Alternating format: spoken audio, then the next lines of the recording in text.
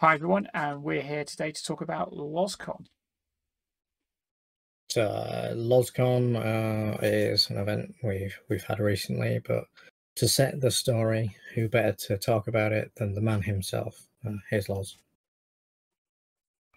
Hello everybody, this is Loz. In September of 2020, whilst riding my motorbike, I had a stroke. The resulting accident was both life-threatening and life-changing. I damaged nerves in my left shoulder, greatly reducing my mobility. And as you can imagine, that affected my hobbies. I pretty much built a 3D printed R2 unit, but I realised I would not be able to finish it with the amount of sanding and priming that would need to be done. So originally, a few of us, myself, Andy and Chris, had spoke about going to surprise Laws, maybe organising it with a few other builders to all turn up on the day with droids, surprise him, organise it through his wife, just to lift his spirits. And we're all set to do this, but like with lockdowns and the ever-changing sphere of who and what can be in a garden, in public or in a house, we struggled to get it organised, and then we well, you'll see what happens next.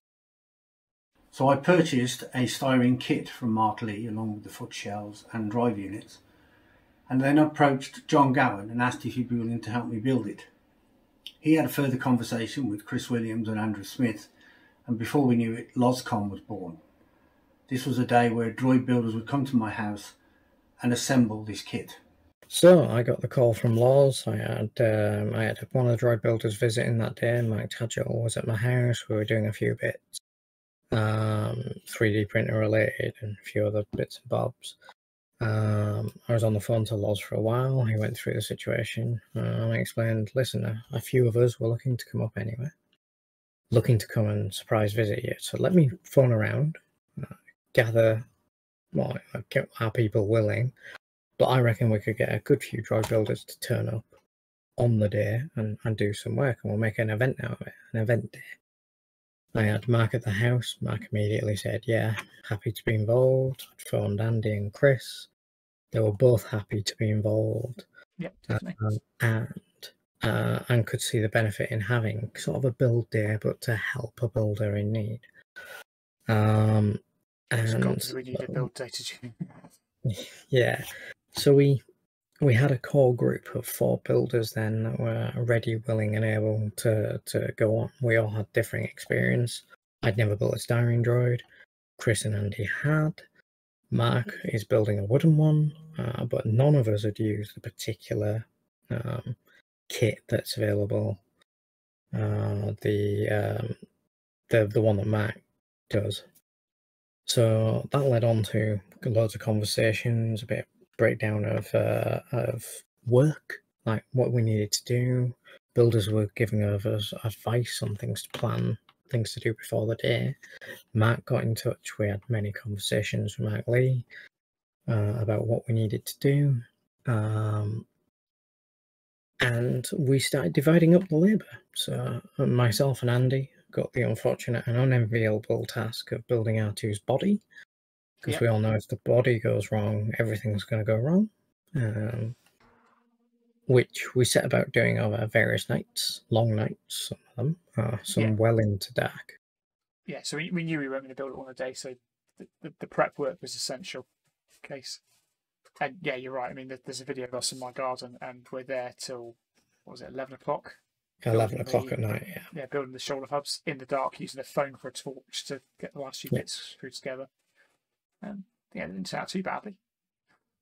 Yeah, and then we decided with R2's body not to skin it, because neither of us had used that skin and frame. We wanted to get Mark's watchful eye over it, so we decided to skin on the day.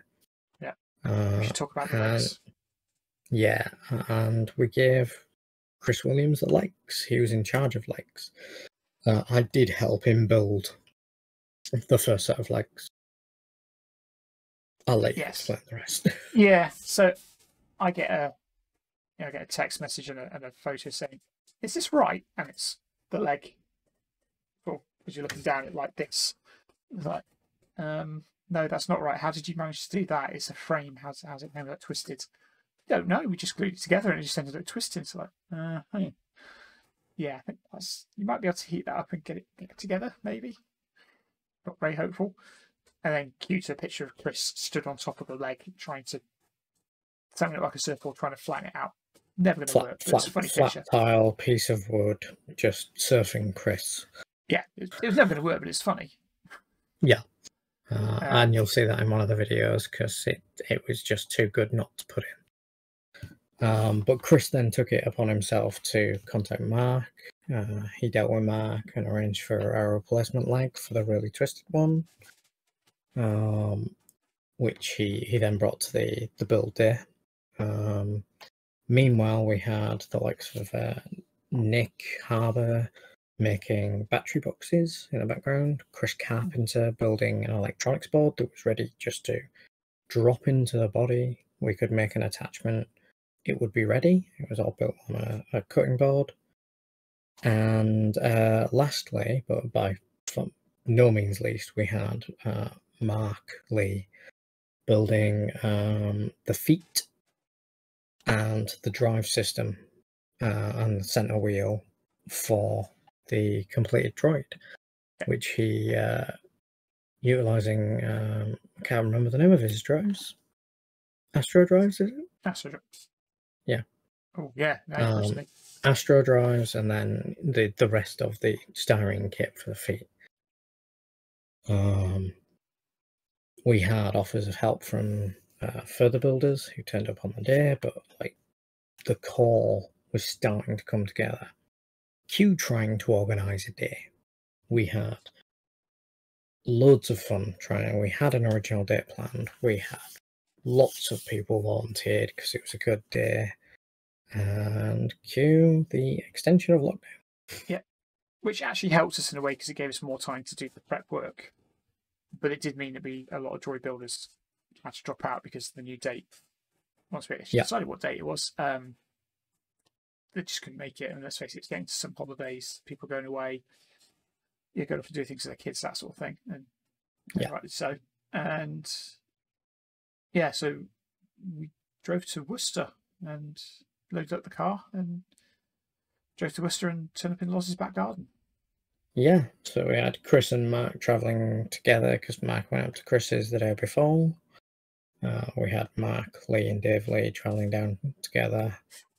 We had Steve Parks arriving by the most arduous train journey I have ever heard of. Yeah, Birmingham to Worcester via Cardiff. It's a different one, I admit, yeah. Yeah, so Loz ended up having to go pick it up from Shrub Hill, I think, in the end. Yeah. But everyone turned up on the day, and so we got there. We found Mark and Chris starting to set up, unloaded their tools. Myself and Andy unloaded like the frame, everything we'd built so far, all our tools, everything we could think of. We didn't want to leave anything that we might need later. And then Mark and David turned up later. Loz provided lots and lots of drink. There was ample refreshment on the day. And snacks. Don't forget the snacks. And snacks. Lots of snacks. And then as it approached lunch, Lod fed us with pizza, which Chris ate and was very happy. Vast majority of it.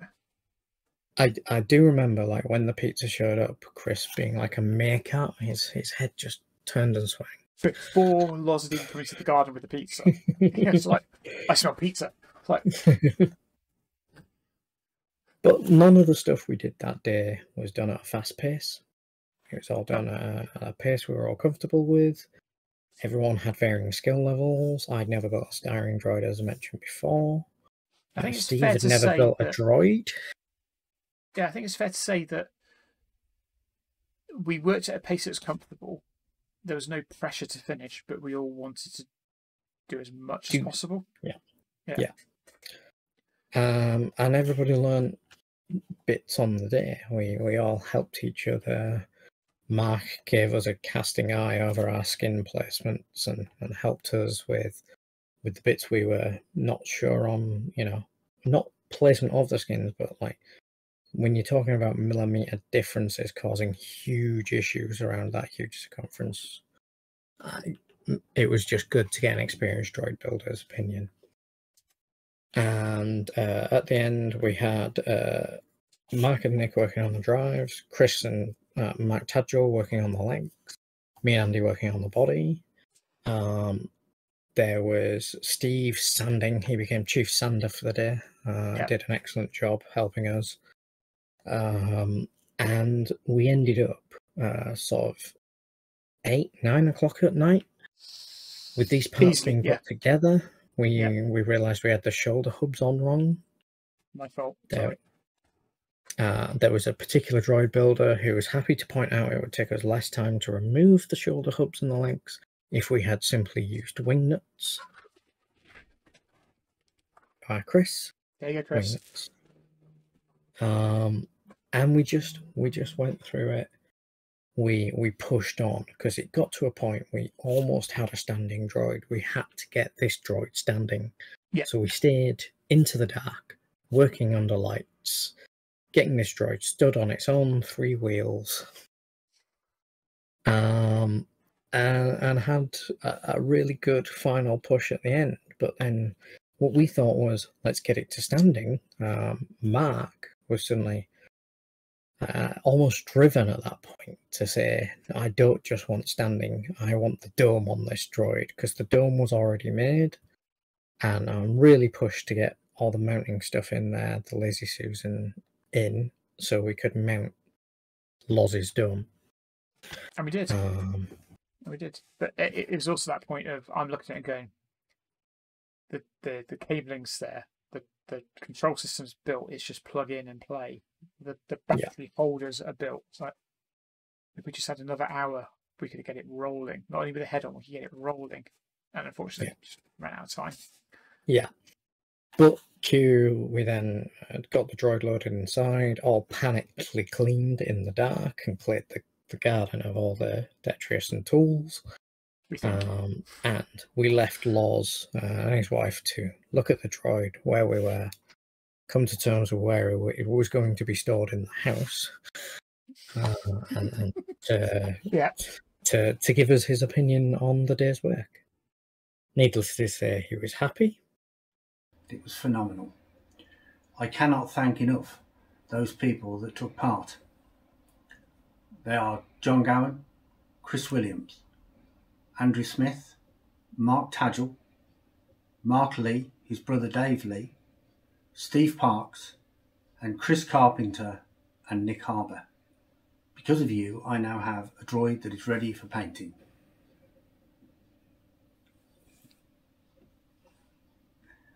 Thank you so much. So as you can see there, a very happy droid builder. And but we're not going to leave it there. No, we're going to get it finished. We're going to get it painted. We're going to get the electronics in. We're going to get him rolling. Yeah, so so part of that will be maybe a couple of pre-visits by myself and Andy who are nearby. But we are planning to have Lozcon 2. Hopefully that will lead to a painted droid. That we can then get assembled and driving at a future time as well. There's going to be priming, putting, sanding, filling. We know it's not all going to get done in one day, which is why I say maybe a pre-visit by ourselves. But yeah, hopefully we'll get to see more builders there on those days. Get to see the same builders as well. And let's see this droid rolling with Loz's control system, which I guess is worth talking about briefly, Andy. He's going very for briefly. Yeah, so obviously Loz hasn't got much control over this arm. So he needs to use one of these. One-handed controller, Shadow. It's Padawan Shadow, to all intents and purposes. And it means he can do everything he needs to do with just the one hand. And should he gain more control over this hand, you can actually extend it for 2 with these controllers, have more functionality later. Yeah. But this over that is a lot easier for him. But essentially, it gives him full control. But those electronics are all built ready. We literally just need to run wiring to the board that we will drop in once painted and reassembled. So yeah. Last thing to say, do remember there is a styrene frame up for auction. That is the frame we are talking about. It was an excellent frame. It's a really good system to build from, according to you need to outbid Sam. Outbid Sam. He really wants it, so bid in. Yeah. There's a really well painted and weathered pit droid. Please go whole hog on that, because a load of builders have been involved in that, Andy included. There's a BB-8 frame. Getting started with BB-8. Those things are really good frames. The Kerry BB-8 frame, but don't bid on the Astromech parts, because I'm getting those. Sorry, 2 seconds. eBay. But we will see you at Lozcon too. Details should hit some point in the future once we've organised when, where, and how. And thank you all for all your help, and to all the builders that turned up and helped on the day and in the pre-stuff. I want to put my personal thanks there. It was incredible to see this community doing what this community does best. Yes, and thanks from me as well. And it was just great to actually see people in the flesh rather than on a TV screen. And as John said, doing what we do best, helping people, even if it's one of our own in this case. But yeah, no doubt we'll put more videos up of Lozcon rework and Lozcon 2 on the day, as we've done before. So I guess that's kind of a shameless plug for our YouTube channel, isn't it? Anyway, but thanks to, and let's go back to those back in the studio. We'll see you again soon. Bye-bye. Bye.